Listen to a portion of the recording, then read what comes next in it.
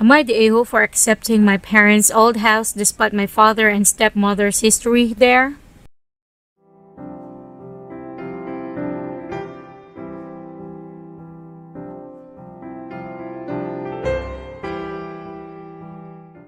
Background. In my country, it's still fairly common, especially in the rural areas, that parents either outright give or at least significantly help all but one of their children with their own house. The one child who is not given help with the house inherits the original parental house and any other parental estate. It is also expected of that child to take care of the elderly parents too. My mom was one who got the new house. My aunt is the one staying with the grandparents. My father moved to our village upon marrying my mom. His parents gave him a car and covered with a significant portion of appliances for the new home. But the construction of the building and the land itself was from my maternal side. My mom died when I was 12. My father pretty much checked out of the marriage shortly after her diagnosis and began seeing future stepmother. He moved her into the house about 2 months after the funeral and married her 4 months later. He said it was to give me a mother figure, which is bullshit. I was young, not stupid. I could see her pretty much gave up on my mom, and my mom knew it too. I turned out to my aunt as my mother figure when it came to things like periods, breasts, sex, etc. I wasn't outright rude to the stepmother, but I made it clear that I wasn't going to come to her with those things. As I mentioned above, we live in the village. There was a lot of side-eyeing of my father's action, and it was clear that both my father and stepmother were viewed as trashy for their actions. No one was outright rude to them, but they were treated as strangers, not members of the community. It eventually got to them when they sold the house and moved away.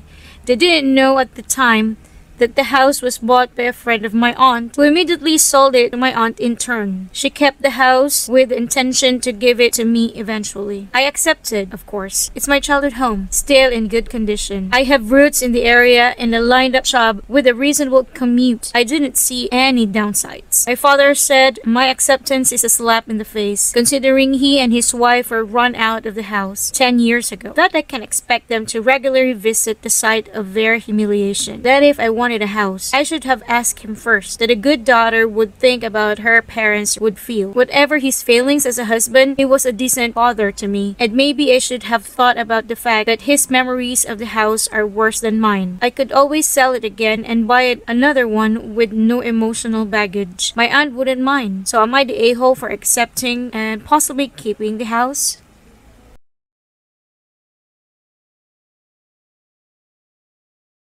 NTA.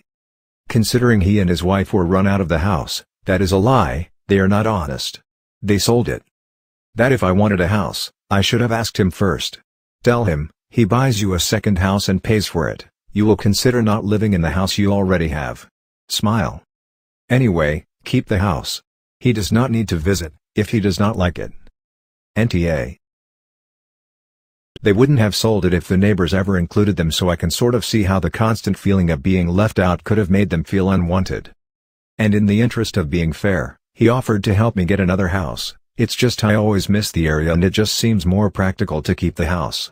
But I know I have a tendency to consider the practical side of the matter above the emotional side, which can lend itself to all behavior, even if unintentional, so that's why I'm here. Most of the neighbors are related to my maternal family to a certain degree. I often joke that I'm related to half of the village by blood and the other half by marriage. The things they did were mostly things like not inviting them to cookouts, not accepting their invitations to cookouts, only making the most necessary of small talk if they ran into them in a store or at a village festival, and so on. The neighbors would help in an emergency, but they denied their friendships. And a teenage me felt they deserved it. In hindsight, if I tried to get my father and stepmother included, it probably would have happened. But because I made it clear to friends and classmates that I liked them being socially ostracized, the public opinion rallied behind me. The guilt over that is one of the reasons I'm unsure about my decision. I actually think it's kinda cool that this community rallied around you. They were fond of your mom and your dad treated her poorly. No one did anything to them. People simply chose not to hang out with them. It's a consequence of their actions. NTA. Yeah, I was thinking about that, like how the aunt's friend bought the house plus then sold to aunt so it could stay in the family / be a gift for op. Yeah, to be perfectly honest, this sounds like exactly the kind of community anyone would be lucky to live in. They take care of their own and look out for others. I would be very happy if my community took sure good care of my child if something were to ever happen to me. That your father actually gets angry about that shows that he is only thinking of himself and not what's in your best interests. Up. Why are you taking emotional responsibility for the community's totally normal response to avoid personal friendships with people they find unsavory? Like, why is it your fault that your dad and stepmother faced consequences for their decisions? When you cheat on someone, there is fallout. In this case, it's the whole community. In some cases, it might be a friend group or a workplace or family. Everything we do has consequences, and this one is exactly what you should expect. If you cheat on your dying wife, in her family's village surrounded by relatives and relations, you cannot expect a warm welcome afterwards. Why is your mother's family obligated to be friends with the man who cheated on her while she was sick? Because if I said I wanted them more included, it would have happened. Not everyone, but it wouldn't have been a total ostracization. They weren't invited to the cookouts, but I was, usually through the child of the family that was either my friend, classmate or cousin of some sort. If I asked if my father and stepmother could come, too, they would have been invited on my behalf. I never asked.